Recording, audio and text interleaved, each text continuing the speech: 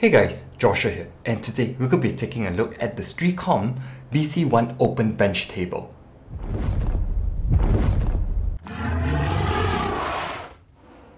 Assembling the Streacom BC1 open bench table is really simple. Just line up the legs with the holes with a larger groove on the top, screw them together, and you're done with setup. It did take me a little while longer because when it is a one-person job, it becomes a bit harder to hold in place while lining up the holes.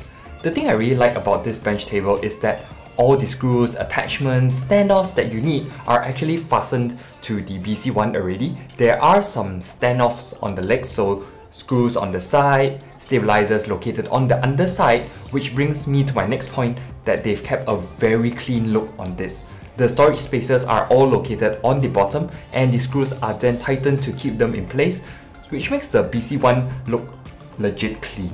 There are also anti-slip grips on the feet, so you don't have to worry about it slipping around when you work on it. So yeah, this is really very nice. For setups, the PSU goes on the bottom between the legs and you must secure this firmly before usage.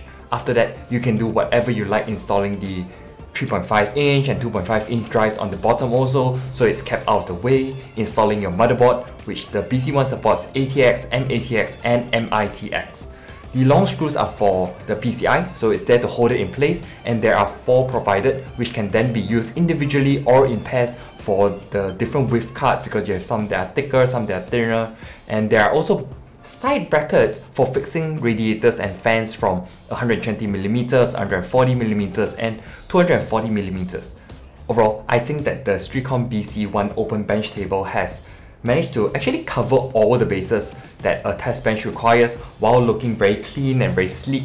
I look forward to testing it out because I haven't actually been able to easily show and test the different GPUs, coolers that I've actually gotten just because I literally just got this thing. But I look forward to more videos because I will be doing a lot more testing since I've purchased this, and yeah, it will be interesting to see, like, with an open bench table, it's a lot better to test just because if you're in a case, there might be things like airflow that affecting the temperatures, and also you can't really see certain aspects of the PC if you put it in a case. So with an open bench table, hopefully I can show you all a lot more, like backplate designs, cooler, how the fans work, things like that.